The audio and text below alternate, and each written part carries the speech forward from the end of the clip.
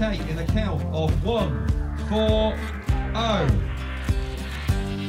Here it is then, our founding lamp to mark the beginning of Aston Villa Football Club in 1874. A historic moment for Aston Villa Football Club. The founding lamp has been unveiled 1874, 140 years ago, that four members of the Wesleyan male adult Bible class met to effectively have the meeting which formed the football club.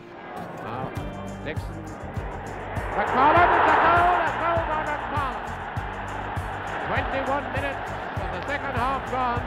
Peter McParland has put Aston Villa into the lead, 1-0. It's nice to be part of the history of this great club, and you know, I always remember seeing the pictures or drawings of the four people that were the founder members of the football club, and I didn't know that they were cricketers, I believe, and they wanted something to do in the winter time, so they formed this great club, which I'm proud to follow from I was a little boy.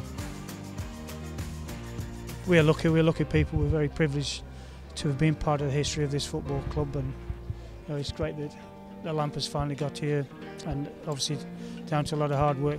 Been chasing it a long while, I take it.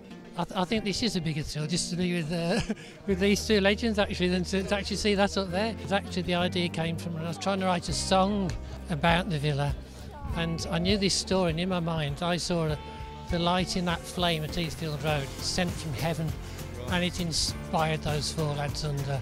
And then in my mind I thought that inspiration, that light is still shining through all villains. And then it came to me, well, why haven't we got a light to mark that occasion? We've even got a guy related to Jack Hughes who scored the first Villa goal in 1874. It's crazy, I mean, to go back as far as you are doing now, in time to go back that far, and as you say, for the history and for what you've done, I just find it absolutely ridiculous.